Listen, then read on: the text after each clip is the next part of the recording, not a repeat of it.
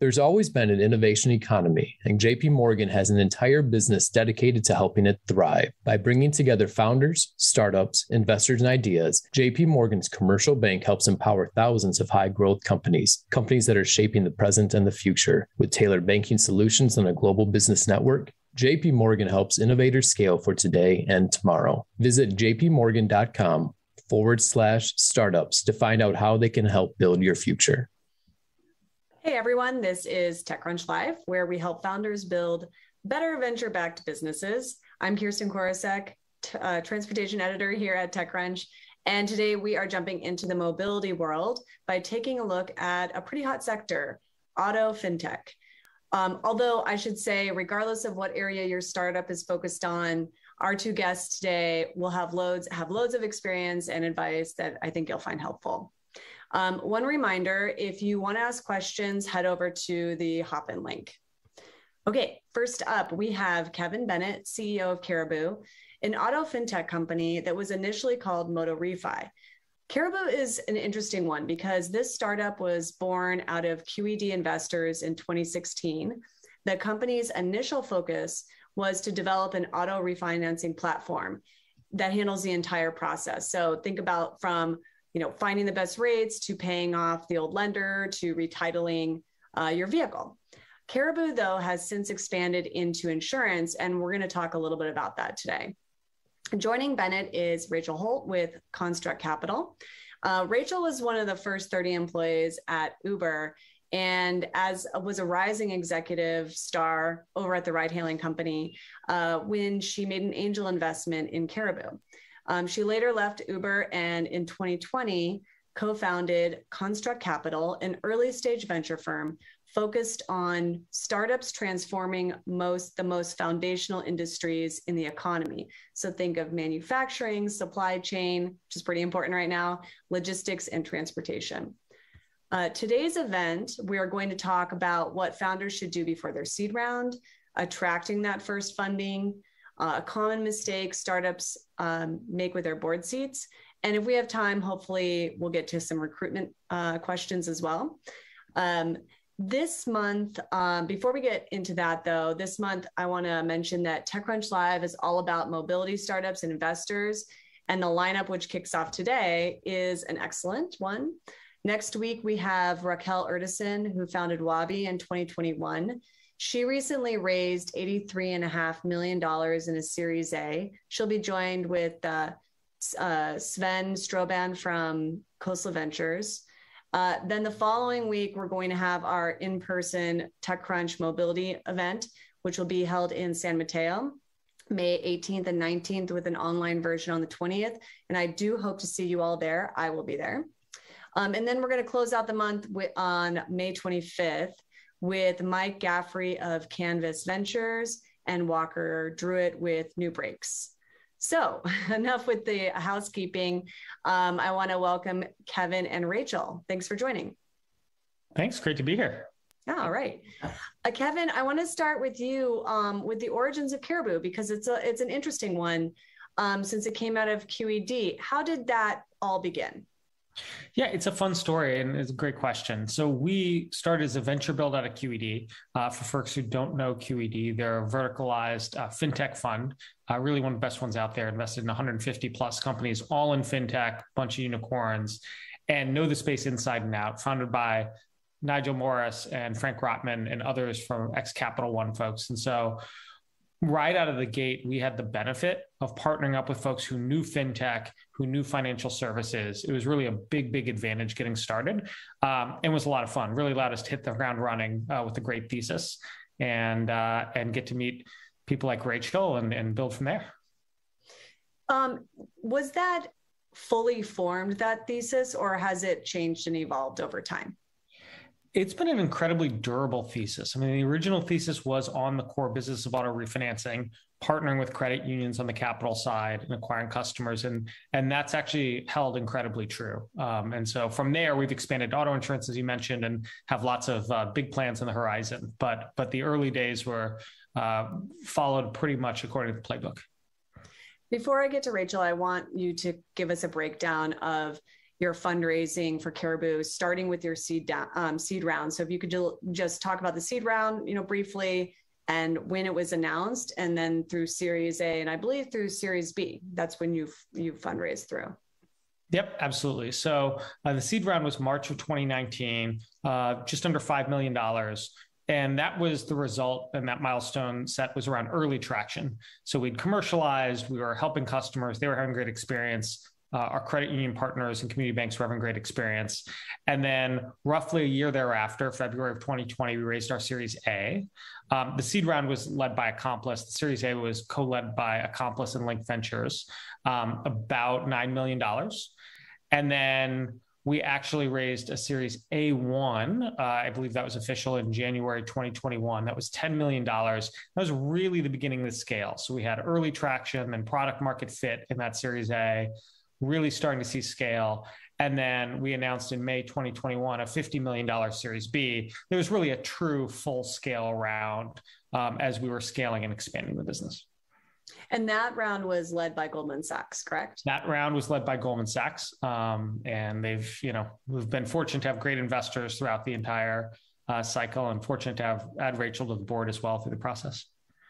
So I want to go even before the seed round, which is when Rachel got involved. And that's always really interesting to me when a company gets involved at that early of an investor gets involved that early. So Rachel, what compelled you to invest in Caribou at that angel investment stage? Was it something specific about their pitch deck, or was there something about that thesis that compelled you to invest? Yeah, for me, it was totally about the thesis. So I was at Uber at the time. I had just spent almost all of my time in 2017 running what was Uber's big initiative around changing their relationship with drivers, called this 180 Days of Change campaign. And what I learned through that is actually there's sort of a limited amount that Uber can do around, it is an open marketplace around changing earnings for drivers. Theoretically, as earnings go up, more drivers enter the platform and kind of they do normalize again. But what we kept seeing was just drivers' costs were out of whack with our expectations in certain areas. And one of the key areas that we just kept seeing time and time again was in the amount that they were paying around financing of their car. And, the more, we kept seeing this and we didn't, there was some efforts that Uber had made around different vehicle financing options, but it really wasn't until I met Kevin that I actually understood the genesis of where this problem came from. And as soon as he kind of shared more about his thesis, more about what Caribou, then MotoRefi, now Caribou, was looking to solve, it was just like, this needs to exist. And frankly, and now that's fortunately happening, we need to get this in as many Uber drivers' hands as possible immediately, because it is solving such a key pain point that I was seeing, because drivers were telling me, hundreds and hundreds and hundreds of drivers were sharing. And Kevin's solution was like the perfect thing to solve, that challenge. Well, and that challenge is not going away. I mean, with Uber and Lyft earnings just coming out this week, that's a big issue, is getting drivers on the platform, driver incentives, and that cost of ownership is now creeping up even higher because of inflationary pressures. So I imagine, Kevin, that you might be seeing a growing business now as a result of that. Yeah, I think whether you're an Uber driver or consumer, you're seeing your cost of buying a new car, a used car go up. I mean, it's been astronomical with supply chain issues and inflation, and those loan terms are getting longer, and it's just eating more and more of your paycheck. And so there's really a need for someone to really help provide a solution for the consumer or that, rideshare driver, Uber driver, around their financing, their insurance, helping optimize their finances in their auto life. And it really does make a big difference. So I want to go back to some of those early days, even before you started looking for funding, because you mentioned something to me the other day, sort of that every founder should complete a to-do list, if you will, before going out even to the angel investment level. And I wonder if what you meant by that was that you need to have that complete thesis, or was there something else that you think that all founders should do before they even start having that funding question or start making those meetings with investors? It's a great question. I think one of the things that's interesting is that some rounds can happen amazingly quickly and some can take what is seemingly forever. And often that's correlated with how much work that founder or founding team has done up front. Really about having a clear vision for what you want, a clear vision around the story you're telling, having a vision for the process, really being able to run a tight process and have clarity around that. I think that it's all messaging, it's all data for the investors you're talking with. Do you have clarity around your vision for the company, clarity around your vision for the process? What does that look like?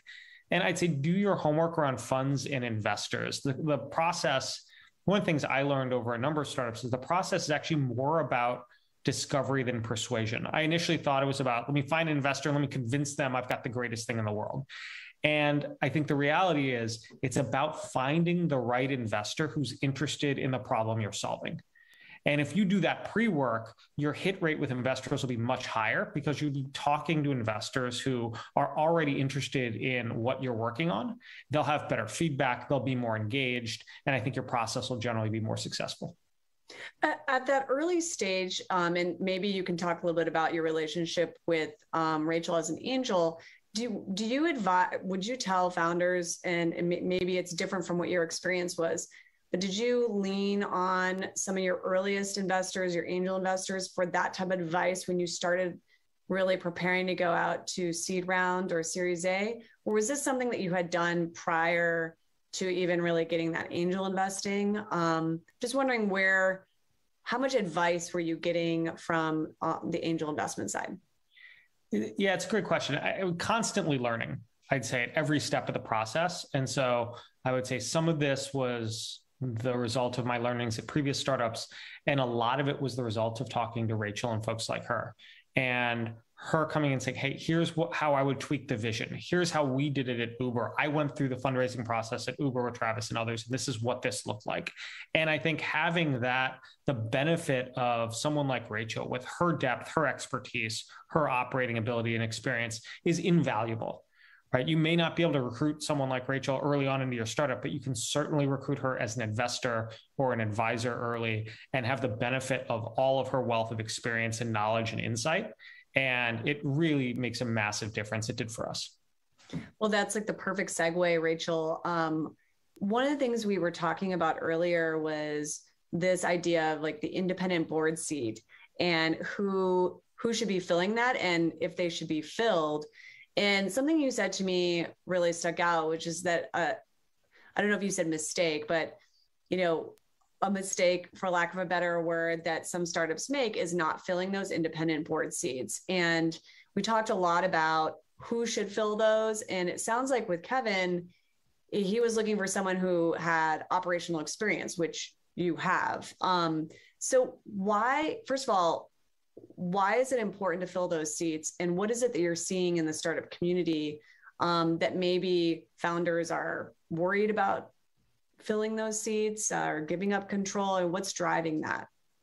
Yeah, I think, I think one of the things I will say that has stuck out about Kevin as a founder is just he's always thinking sort of 2 steps ahead in terms of what the company needs. And I think, just even the fact that he wanted to bring on an independent board member early on, I think is frankly another example of that, because we do often see as boards get formed. First of all, I think there sometimes is a tendency to just say, let me keep the board as small as possible. Board equals, boss. Board equals oversight. And I think that's just like a fundamental mindset shift that, I hope founders can make. And frankly, I think getting good board members will help founders make that mindset shift as well, because, here you are gaining, and in many ways sort of, you have pick of the litter, right? In terms of bringing someone on who you think is going to be able to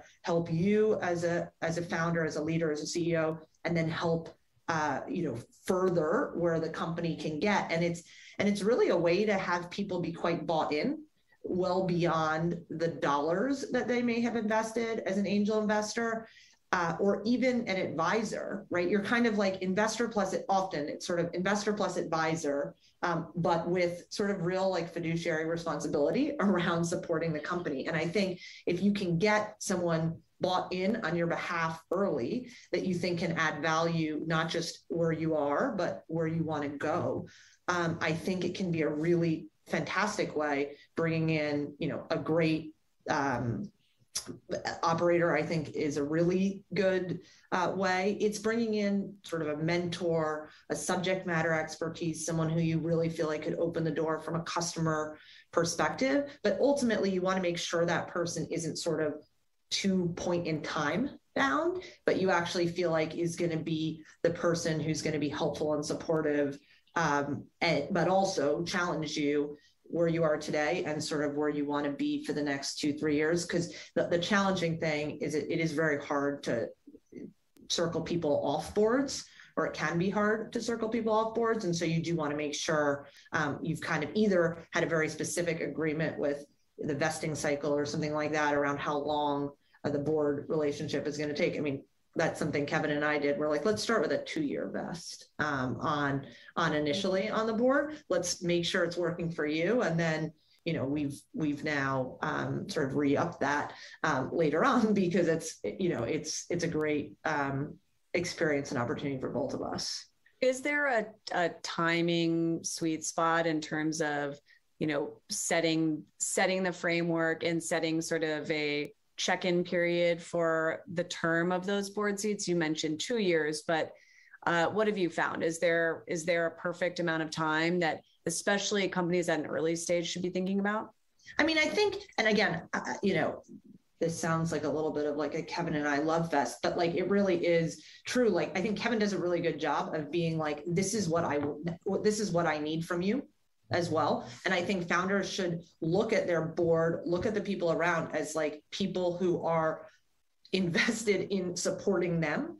And I think making those asks, again, it flips the relationship. And this is something Kevin and I have talked about, that evolution, right? No longer should he think about a board meeting as like, I need to update, my boss on these specific metrics or what's happening in these areas. Instead, it's like, let's reframe it as how do I gain perspectives and input that ultimately is going to help me as a CEO make better and right decisions. And I think, frankly, I've loved being an independent board member.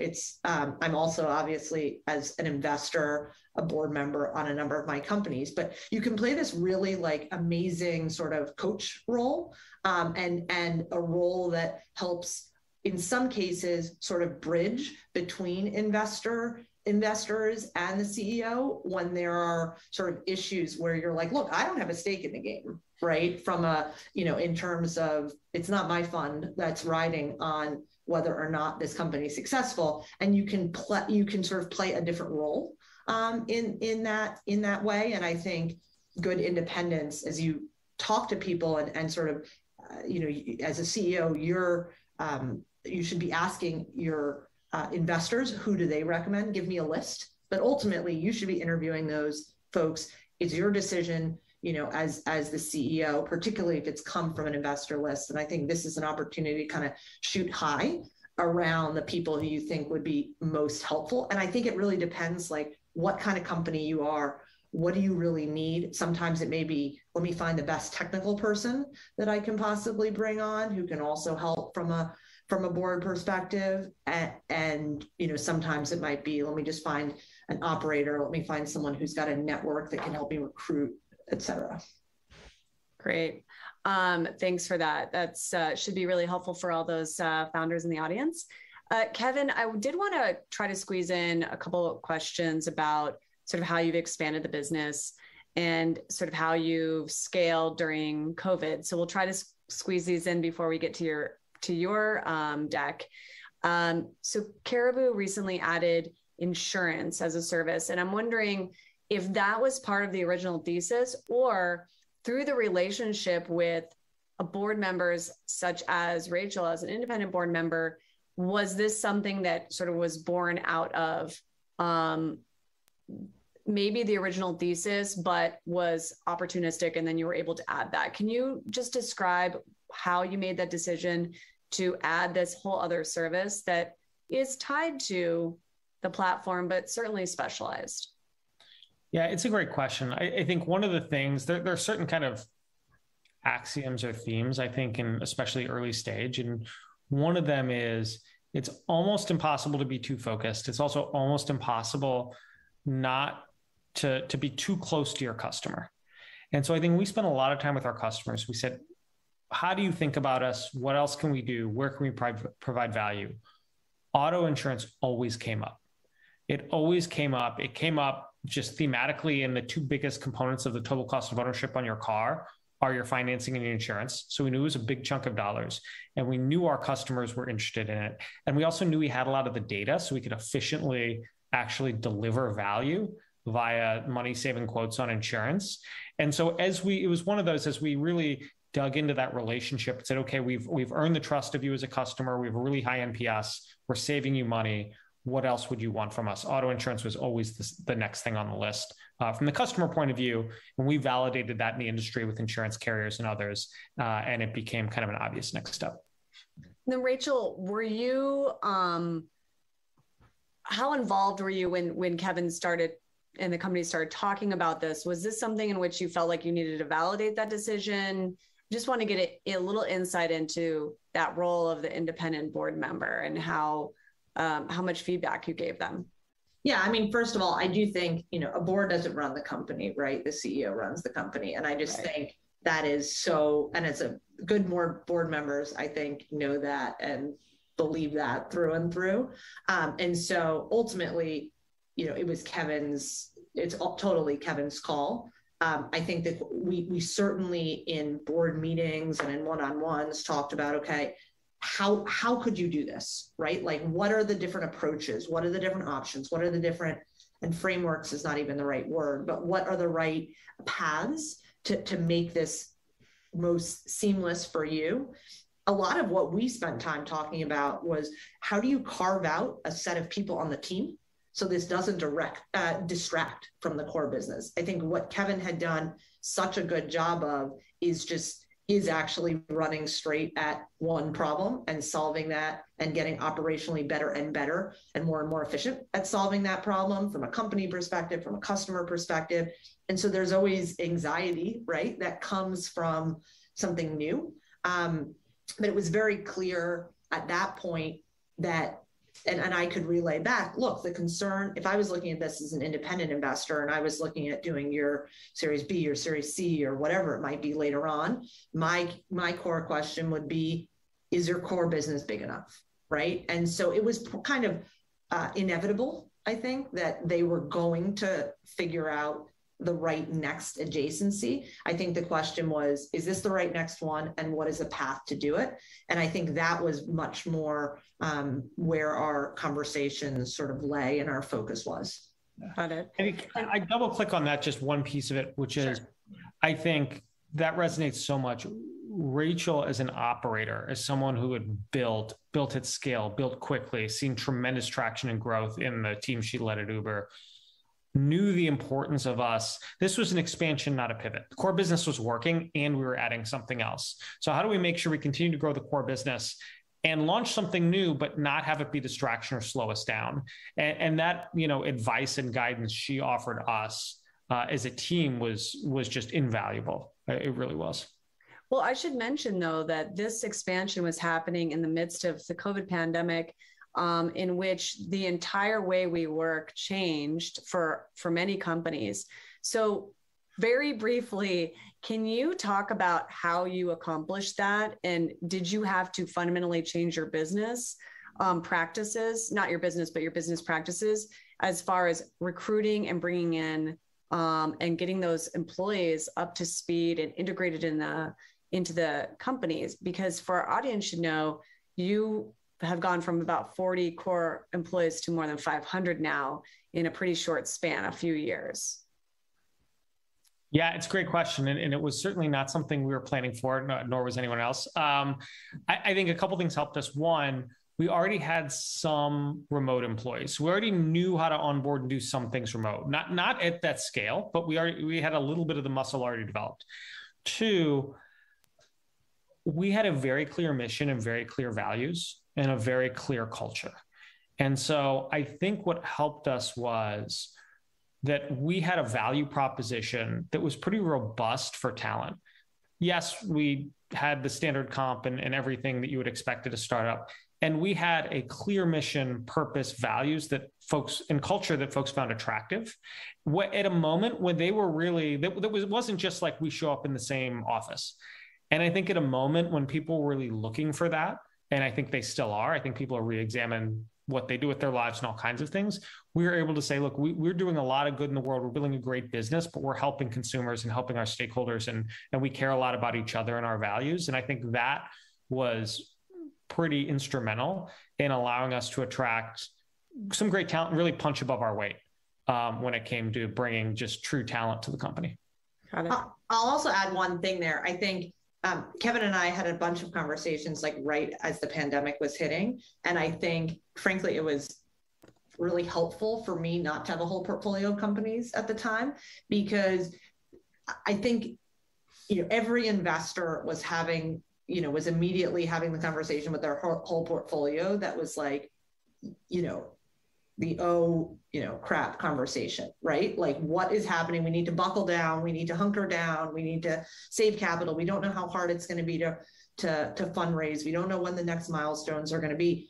And Kevin and I had the conversation of like, wait, like your business should accelerate right now, because you're in a position where like people really, everyone else, the whole conversation is about how to save money. Like, you produce a really, really attractive way for people to save money. Oh, and by the way, if people are, I certainly could see this from following Uber very closely. No one is getting on the subway. No one's getting on the metro. No one's getting in a rideshare car. They're going to want to keep their personal car. And so I actually think it's where, not having had a portfolio, we could have a slightly different conversation, I think, than maybe was immediately easy for Kevin to have with his investors, who frankly were just having and they were amazing investors, by the way. It has nothing to do with Kevin's team, but they're having the same conversation with 10, 15, 20 companies around their portfolio. And there's a lot of value in taking the insights between 15, 20 companies and being able to gather those. But I think in this case, there was also insight in being able to say, let's have like a one-on-one conversation around your business and say, let's see. And of course, no one knew this was going to play out, obviously, for 2 years. None of us, we thought this would be a 2-month thing. Right. Yeah. But let's talk about how we can capitalize on those 2 months, because we're presented with this amazing opportunity around really being part of the money-saving conversation. Great. Well, before we get to pitch practice, I do want to go back in time to your pitch deck. I believe this is your Series A, Kevin. So I'm going to hand over the reins to you. There's about 8 slides, and we have about 10 minutes to go through this, and then we'll go to pitch practice. Perfect. Let's do it. All right. So, formerly known as MotoRefi, this was the quick summation of the Series A deck. And if we'll click over to the first slide after the cover, one of the things we'll see is that this was all about defining the problem. One of the things that was really important for us, and I think for all founders early on in the conversation, is what is the problem and why does it matter? And the problem was clearly that consumers are overpaying on their auto loans. It's a problem that originates at the dealer. There are misaligned incentives. Cars are commoditized. And therefore, dealers are making their money on financing insurance products. And there's this opportunity to save consumers money. And so it got to the why, to the what, right? You nail all of that up front in a clear way is really important. We use a lot of data to try and generate some credibility, say, hey, we understand the space. And then also on the lending side, what's the opportunity? You have these great community banks and credit unions. They have customers in mind. They're focused on the customer, the best rates. but often they're not as user-friendly because they don't have either the budgets to invest in technology or the capabilities or the scale. And we have the opportunity to play this matching marketplace role. And it just becomes clear, even when you're looking at the problem, that you can see kind of where it's heading in a defining way that's really clear, really simple. I will say it's not the prettiest deck in the world, obviously, but I think we tried to be very clear in the way we laid it out. If we go to the next slide, going to the solution. So it is that matching marketplace. We show us in the middle, that we're kind of making it easy for consumers, delivering a fast and easy process in that matching marketplace, saving them $100 a month, NPS that's kind of, that 80-81% like will score really, really quite high, and shows kind of, all right, here's what the consumer gets, here's what the lender gets, here's why it matters. If we head over to that next slide, and then Rachel alluded to this, the question around TAM, some of the early questions we had is, hey, is it a big enough market, right? Is this a niche market? Like, it clearly resonates with customers. You clearly have traction. They're happy. They're saving money. Your lenders are happy. How big can this be? And part of what we had to do is draw a very clear through line of, here's the market today. Here are the number of cars. Here's the opportunity. But here are the number of cars that refinance today, and here's actually the number of people who should refinance, which is many times the size of the market of the people who actually do today. And if you actually look at the latent demand in the market, all the people who could save money, all the people, if you unlocked an easier value at scale, all the people you could help, that gets to be a tremendous market. And that was a really important point. And I think, understanding what are the likely questions an investor is going to have, and try and answer those before they ask them, work them into your deck. This was one of those slides where we just knew they'd say, okay, but how big is the TAM? And we really worked that into the deck up front. Next slide, always have to show the product itself, and so part of what we wanted to show is, in a few quick screens, it's easy for the customer, and there's a very clear value we're delivering on, and making it real for the investor is really important, whether that's a demo up front or just a few screenshots early on. It feels like table stakes to have that in a slide. Finally, delivering for the customer, right? That 81 NPS, hearing from customers in their own words that we're saving them money, we're making it easy. Again, I think that kind of emotional resonance that you can deliver, that there's some magic here. There are some amount of customers who have an incredible experience and are very happy with your product, and you have some early traction and you're getting them to scale, but they believe that this is something that's replicable. Really, really important. So I had that in there as well. And I think finally, one of the things we wanted to show is this vision toward expansion, right? That there's more that we could do, that auto insurance was a perfect opportunity. And this slide is kind of a mini deck in itself, right? It says, all right, what's in it for the customer? What's in it for the carrier? Why us? Why are we positioned to do it? What's the opportunity? And so we didn't want to go too deep because investors are busy, as Rachel will tell you. They're going to spend 30 seconds flipping through a deck, right, initially, and laying it out very clearly. Here's the next phase of what we can do. And that vision is growing and expanding and powerful and compelling, was really, really important. So I know we have to get to some really exciting pitches, and I'm excited to do that. So I wanted to run through this quickly, but I think these are a couple slides that are really important and I think were really instrumental in our Series A to getting that done and beyond. I did have a couple of quick follow-up questions, and we have a couple minutes.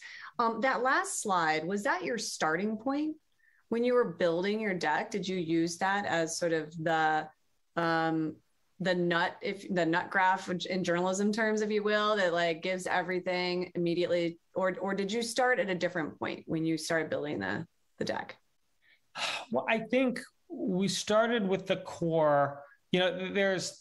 There are a million templates out there for these decks, right? Of the problem, the solution, all that. We did some version of that. I think for insurance, what we wanted to do is distill it down and really drive clarity. I think one of the things that's easy if you are a founder, a founding team, a CEO, is there's so much going on. You are so deep in a problem set that you could just speak forever on a topic or put a slide that has 1 trillion words on it, right? Or whatever.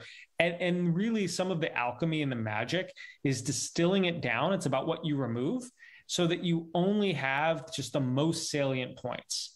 And so if we were trying to convince ourselves, you put yourself, in the investor's shoes, just help me understand what this is, right? And what is it for the customer? What is it for the carrier? And go through, that type of process. Again, it's not like the most visually beautiful slide, but we tried to drive toward clarity and why it was compelling. Before we go to pitch practice, Rachel, I just wanted to get a few comments from you. Go back in time, if you, hopefully this was a little bit of a refresher, but is there anything that stands out in the deck that was particularly good or even particularly bad at the time? Well, we went and did take a walk down memory lane around the seed deck, and this one is a lot better. That's look, I think what stands out to me about this is the problem is very clear, right? And it's easy, I think, for founders sometimes to spend a really, really, really long time explaining the problem, which is sometimes a red flag of like, how niche is this problem versus how mainstream is this problem?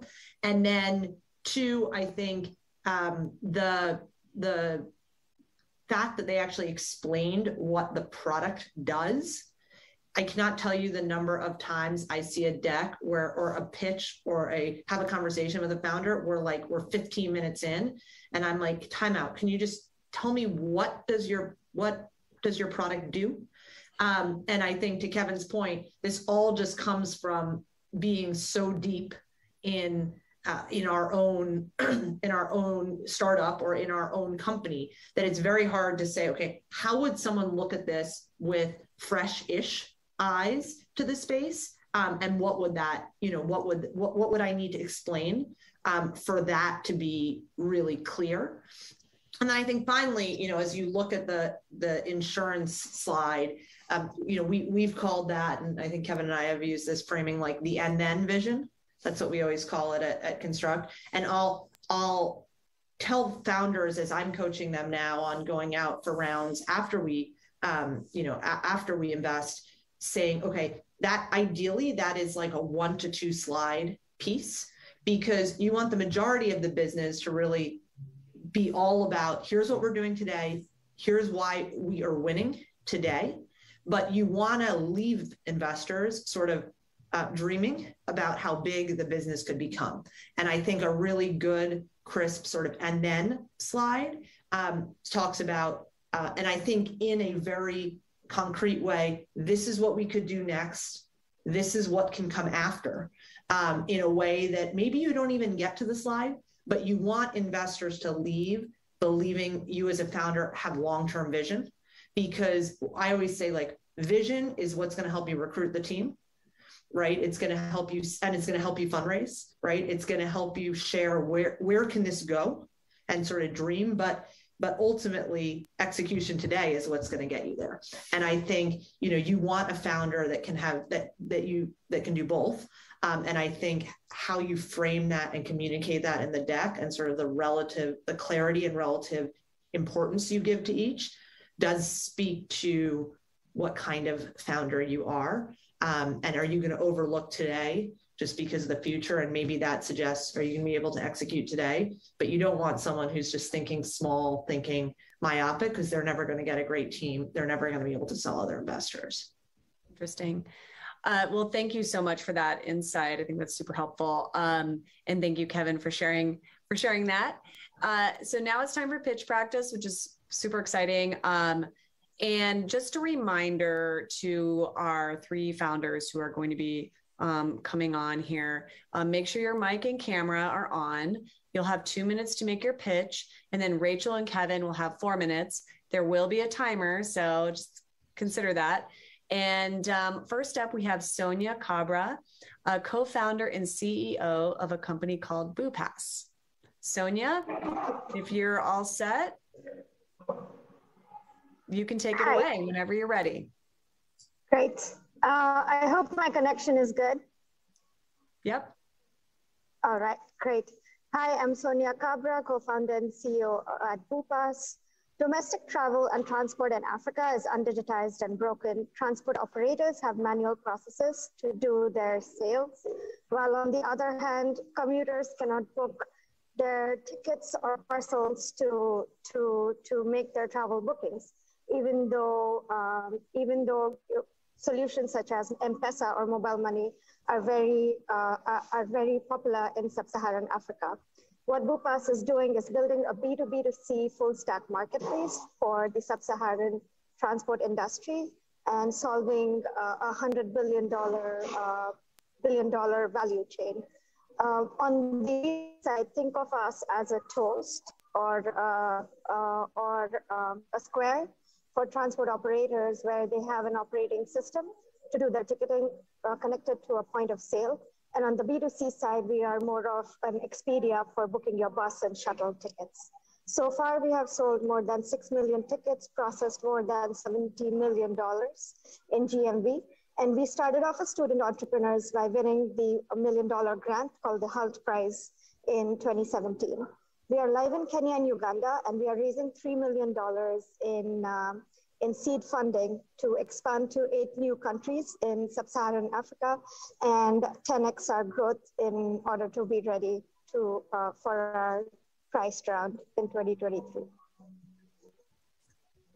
Look at you. You have 20 seconds left on the board. Nice. Nicely done. Thank you, Sonia. Rachel or Kevin, who wants to start? We have 4 minutes to give some feedback.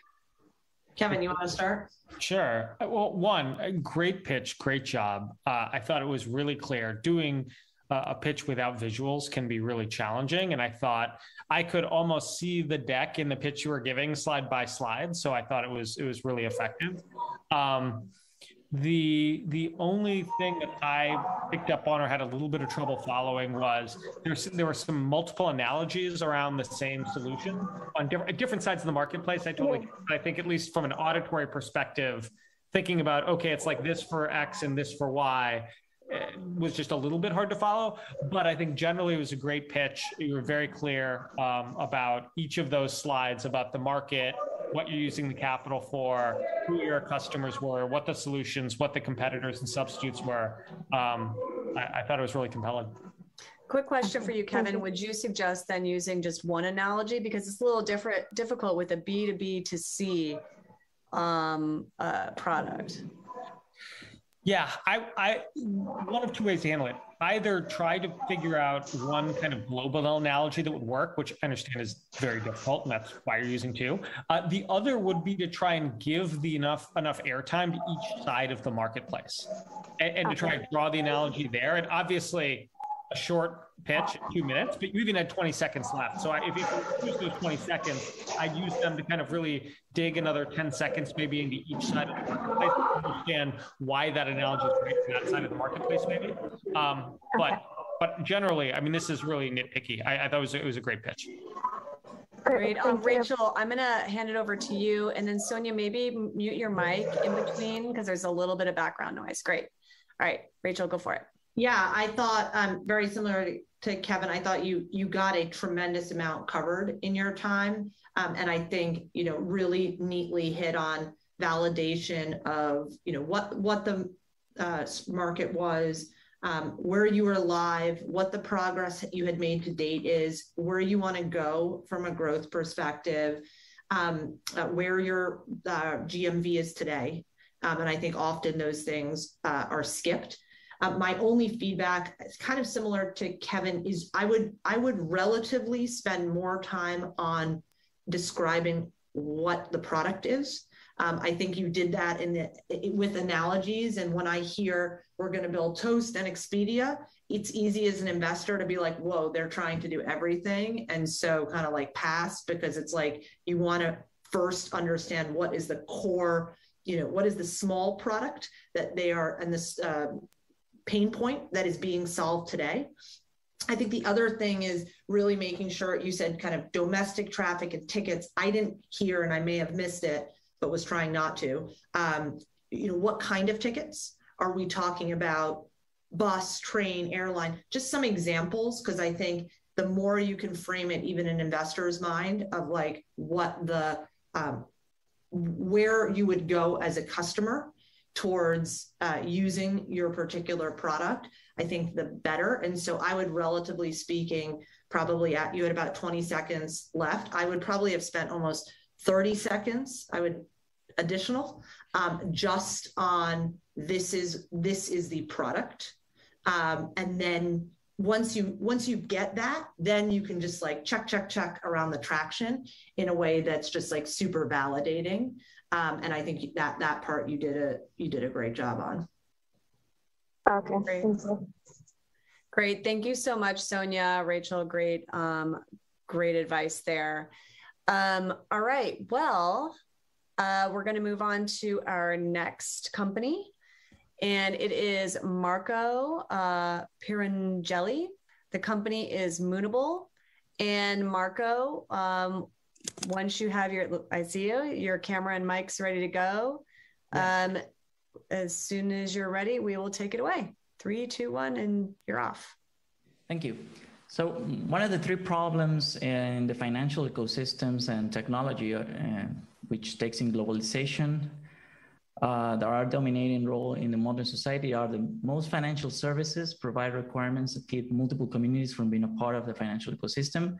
Traditional banking system makes a global transaction needlessly complex due to currency conversion, lengthy waits, and interoperability between certain countries. And cryptocurrency have gained public regulatory acceptance, and financial institutions have been resistant to embrace this financial model. Moonable is a technological and financial institution created with objective of providing access to individuals and businesses focused on expats by providing multiple financial instruments using crypto, IBAN accounts, GBP, and USD accounts to allow them manage daily expenses, pay employees and vendors, and using batch payment tools and access debit card, providing worldwide access to their money and pay travel expenses, online vendors, among others.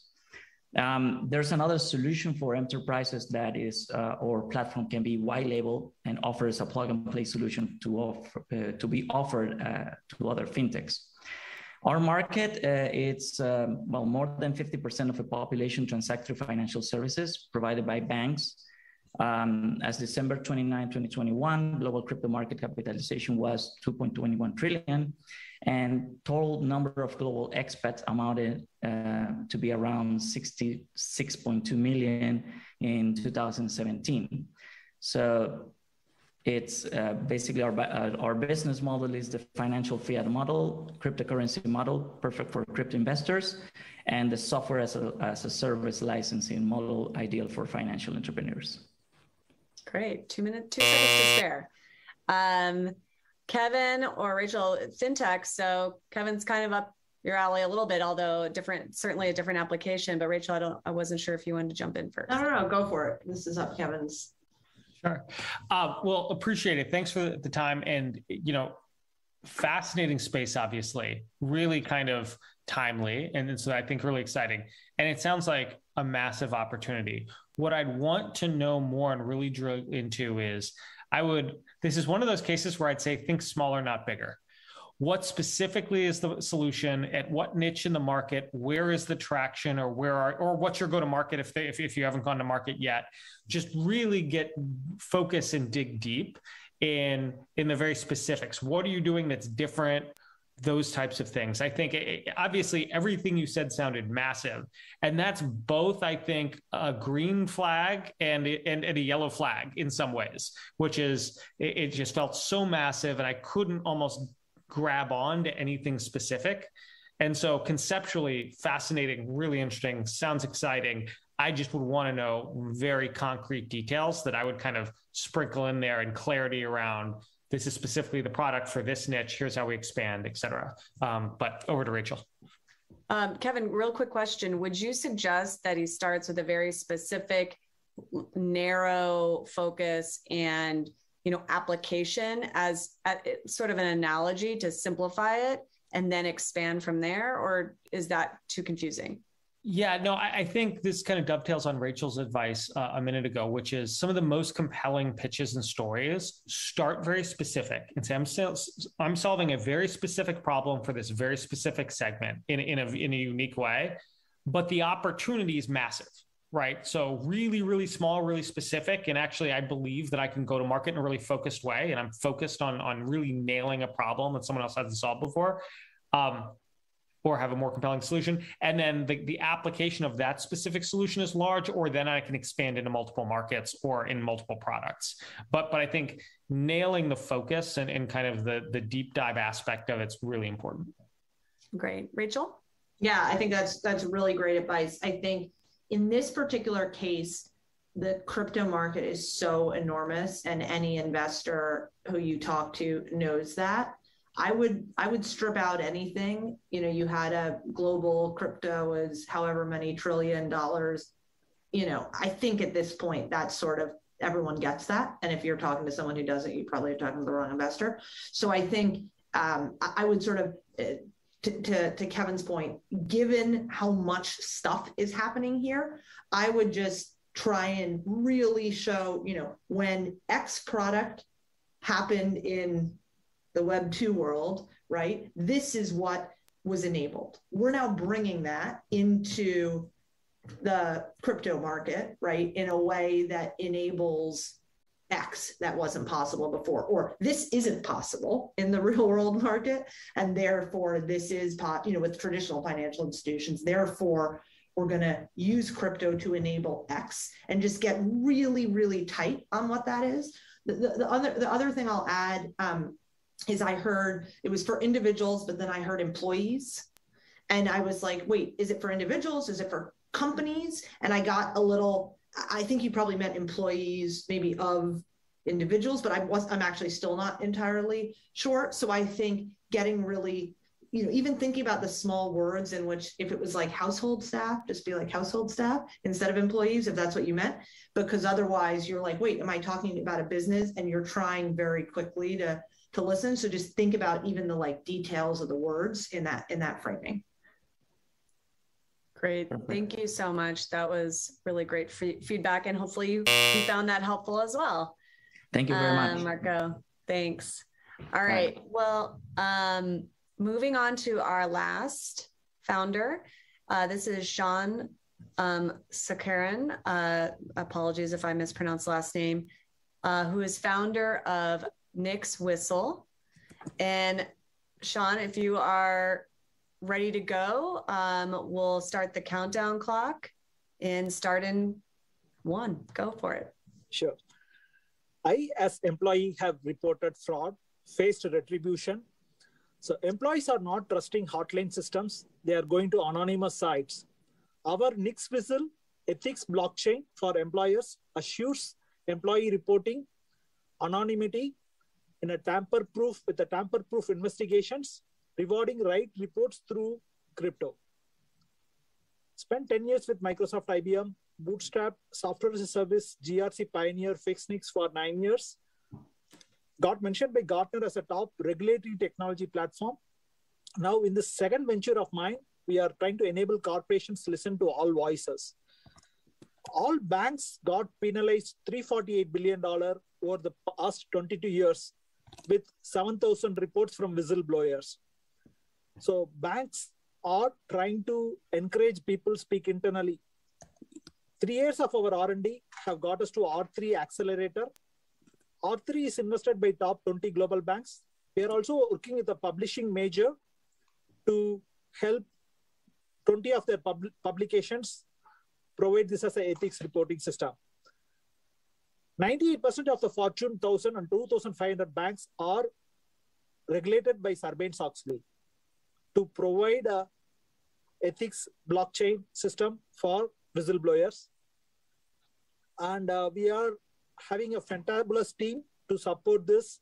Nitin, the man behind IBM Blockchain, is our advisor. We have got 8 engineers and have been building this for past 3 years. We have raised, already got a commitment from Plug and Play, looking to raise $1 million to go to market. Thank you. Great. Thank you so much. So an interesting blockchain whistleblower product, it sounds like. So we can continue with the same order as before. Kevin, do you want to start, or Rachel, do you want to kick this one off? Rachel, why don't you start? I'm happy to start. Okay, Rachel, go for it. Yeah, so I think I think really interesting business, really compelling value proposition. I think in terms of the and I think I get it, right? In terms of the pitch, I do think I would probably reorder it a little bit, which is start, you had this great line like 45 seconds in, which is, about really kind of saying the solution that you're enabling employees to communicate more effectively. And I think just starting at the beginning, I think that's also one of those sort of head nod, a little bit of head nod, right? Everyone knows, and you can start that way. Everyone knows it's critical for employers to have a way to surface, whether it's, complaints, whistleblowers, et cetera. Employees tend to not trust the systems that exist today. And so we are creating the most trusted solution for that. And I would just start there. And then I would go into, so how are we going to do that? We're doing that by using, blockchain technology, the same thing that people now trust that, in a crypto world, we're now bringing that in and we're making that mainstream in this context. And so then I would kind of, I would sort of accelerate from there. And I think that you had a lot of stats and a lot of numbers, but I didn't get, I just want that 15 seconds, 20 seconds at the beginning. And then I think I would be so much more able to listen to all the numbers and all of the stats on how you're doing it, because I would know what you're doing super clearly. Sure, Rachel. That was very useful. So in fact, we had a storyline about Boeing, how Boeing did not listen to one of their senior technical fellow, which led to the 737 MAX issue, 346 deaths and $2.5 billion penalty. But because of 2 minutes, I thought, okay, I'll skip that particular story. I wouldn't do that. We all know the Boeing MAX was a huge issue. I would just, people know, companies need it, whether you only needed to talk to someone at Boeing to show how important that is. Move on. We all kind of know what issue you're talking about. Don't waste any time talking about another company. Give me all the time on what you're doing. So it sounds like keeping that analogy real brief, Rachel, and then getting to the heart of it. Kevin, yeah. Did you have anything to add? So it's great advice. I think just upfront, intuitively, I love what you're working on. I think it's really interesting. And it's really about just clarity upfront around here, to Rachel's point. Here's the problem. The problem is trust in this very important issue. We can bring trust, and it's actually worth X dollars in wasted X or costs of Y or regulatory, costs or whatever it is. And here's how, and then I think it allows you to move forward to your vision for commercialization and kind of here's how we go to market. This is the plan. This is what we'll do with the capital, like all of that. I think what you really want is the investor to say, I understand the problem, it resonates.